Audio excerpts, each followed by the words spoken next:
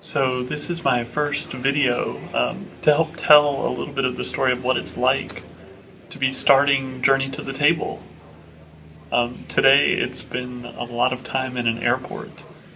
As I'm recording this, it's about 10:20 in the morning.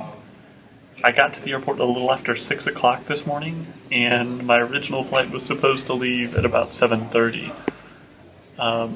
Suffice it to say, everything has gone wrong so far.